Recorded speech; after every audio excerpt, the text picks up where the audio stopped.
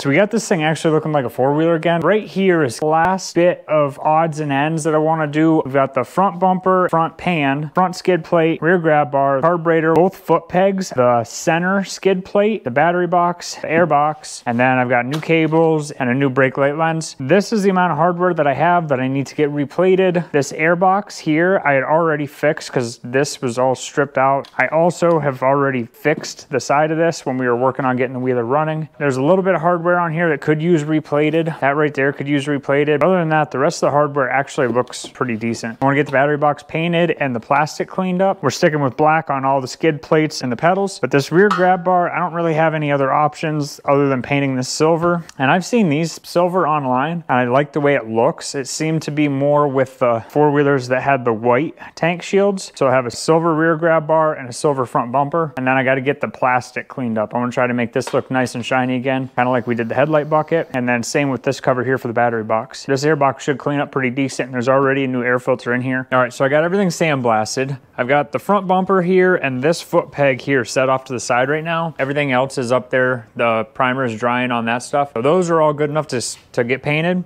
But this here, I noticed this bracket is bent. It definitely is making a U shape here. So I want to try to get that bent back a little straighter before I go and paint this. And then this foot peg here. This ear here looks like instead of it being good and straight, it's bent out. And you can tell at the bottom, the brake pedal has been hitting the tube here instead of this bolt where it should be. But we're going to have to fix that. So let's start beating this around, see if we can get this flattened out. So that got me a lot straighter this way. It kind of buckled me. So I'm going to work on getting some of the waves out of that, but this is actually coming around pretty decent.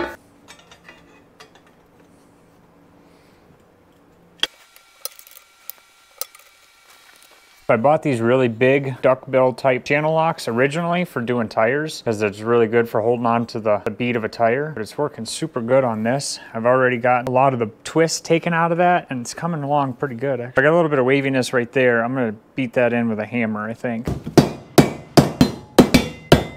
I think that feels pretty good. I'm just kind of looking down these little tabs here and these looks like they could be straightened out a little bit too. I'm pretty happy with that. So that's ready for paint now. All right, so we got this foot pedal now. If I have to, I'm going to heat this up, but I'm going to try to hold on to it real close to where it's bent and then try to lightly but firmly beat on the back side of this here to try to bring it back down. And then hopefully that will fix that. All right, that has turned color, so she is good and hot. I don't know if this is gonna move or not. I think that looks straighter. It's getting there, I think a little more. I think I'm happy enough with that. All right, I think that looks pretty good. The brake lever is just primered, but it's dry. So I wanted to mock this up quick so I kind of move on. This looks a lot better. There's a gap in here now and there wasn't a gap there. And we're actually kind of hitting that bolt now. It's not perfect, but we're definitely a lot better than we were. I'm gonna pull this bolt out of here. That's hot. I'm gonna pull this bolt out of here and nut so we can zinc plate that. But these two are as far as we can get right now. So let's start getting the hardware off the airbox. Hey, let me hop in here. If you guys are new here, welcome. This is the toy shop. I buy a piece of off-road equipment, I get it running, and then I tear it all the way apart and restore it. So if that's something you guys would be interested in, then make sure you hit the subscribe button down below. If you guys aren't new here, then welcome back and thank you. And on that note, back to the video. All the clamps and everything look good on here, so I'm not worried about that. But these 4 screws in this bracket, we're gonna zinc plate those. First step we need to do is hit them on the wire wheel to get all the heavy corrosion off. So let's go do that real quick. Boom, they're all wire wheeled. Now the next step is gonna be to get the rest of the rust off of everything. I have upgraded to a coffee can now, and I'm going to put all of the bolts and everything in here because we're gonna put some liquid rust remover in it. Kind of let that sit for a minute.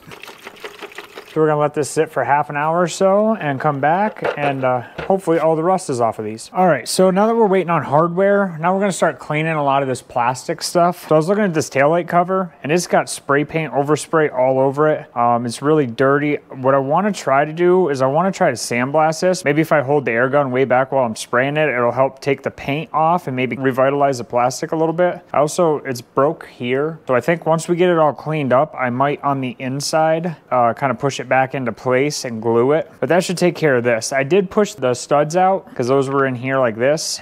and they were underneath these little flappy doodads here. So I just put it on the edge of the counter on the stud and pushed the stud out. So those are out. Those don't need plated because they look pretty good. So we're going to try to sandblast this. Before we do that though, I want to try to get these rubber grommets here cleaned up. So what I'm going to use is I'm going to use some silicone spray, and I'm going to spray it on a rag. And I'm just going to take the parts, or the little rubber guys, and go around, get all the dirt off. It helps kind of protect the rubber too. So it's kind of a win-win. It helps lift the dirt and it protects it. All right, so I wiped down these rubber tubes and the rubber grommets with the silicone spray, and I also hit this little guy here. The plastic seems healthy on him, so I'm not worried about it. Whereas like this here is all faded and just nasty. It's gonna need more than silicone spray to make this shine up. So next thing I want to tackle is the hose clamps. They're not too bad of shape. What I want to do though is I want to kind of work some of the dirt out of them. So I'm going to spray some WD-40 on them, and then I'm just going to kind of work them in and out a little bit. Then on that last pass, I'm just going to kind of wrap a rag around it. Do the same thing again,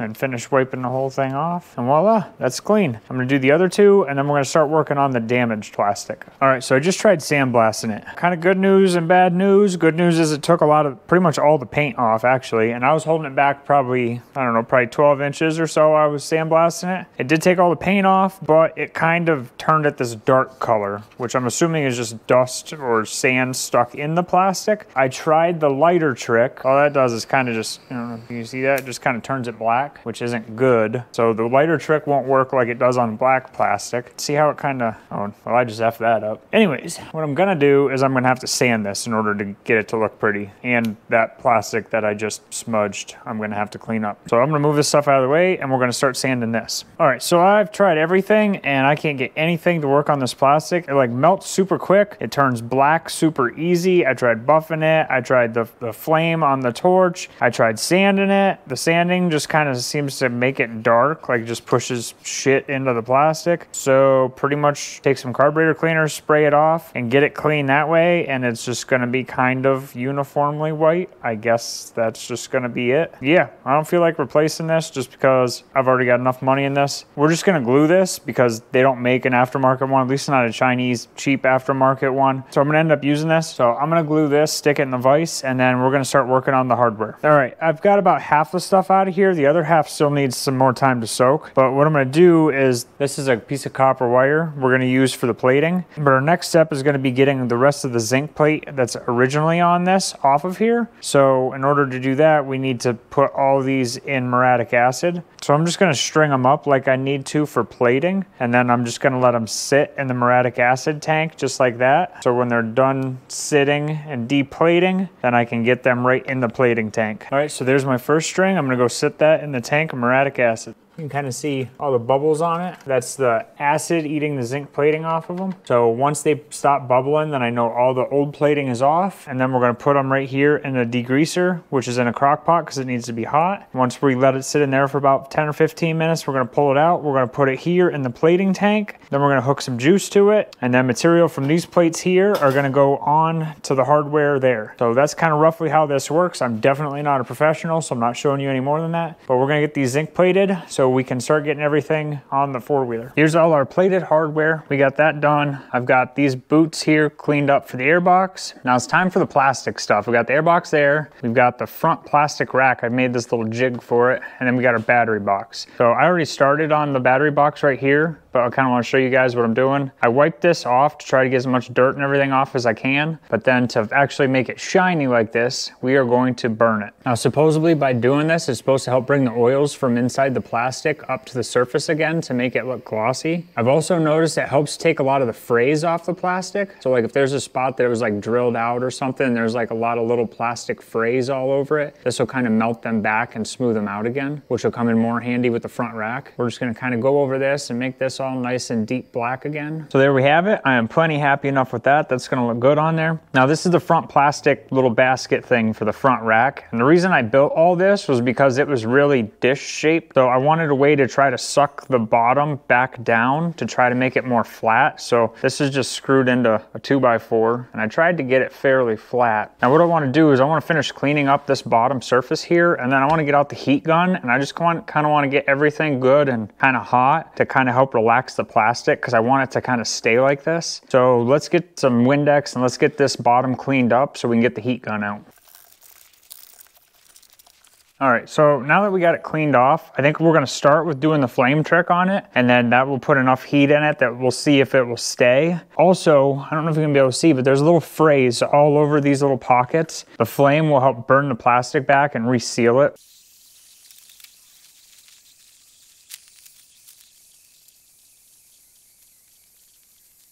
All right, so that looks pretty decent. Now there's some blue spray paint here. I want to try to use some Scotch-Brite, knock that off. But then I think we're gonna clean up this side here now, and then do the same thing with that.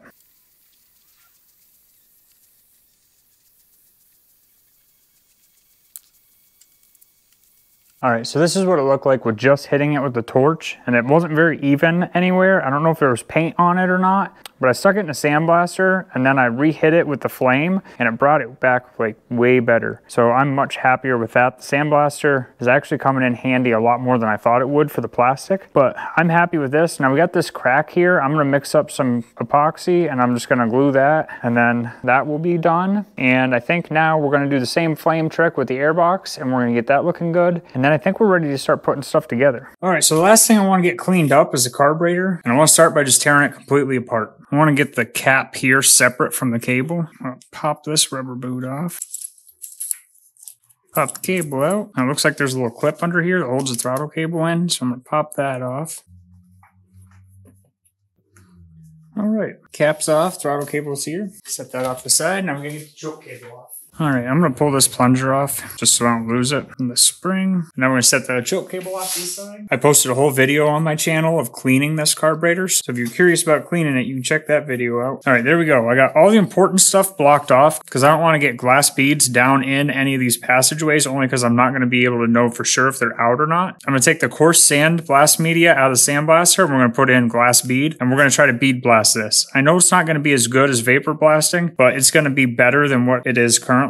So we're going to do that on both of these. We're going to bead blast these and then start cleaning this stuff here up and putting it back together. All right, so we got it bead blasted and it actually turned out pretty decent. It got a lot of the little scaly corrosion and stuff off of this. I definitely want to go through and clean it now because there's little glass beads stuck in between these rubber grommets. I don't want to get any beads in the hole. We're going to kind of just do this upside down. If any of the beads fall out, hopefully. All right, so I'm going to go through and clean this just like I would if I thought the carb was dirty, and put it back together. And then I'm going to meet you back over at the quad because we're going to start putting all this stuff together. All right, so I got the carburetor in there and he's just kind of chilling down there.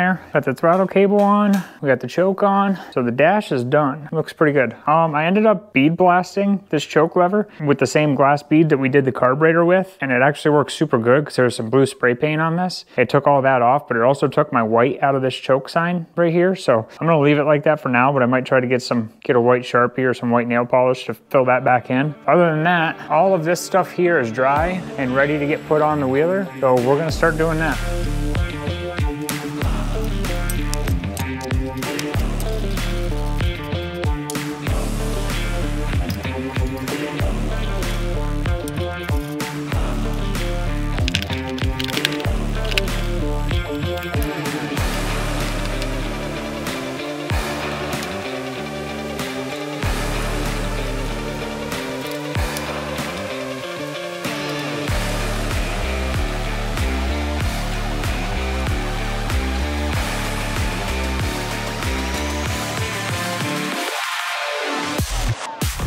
All right, guys, I think that's about it for this video.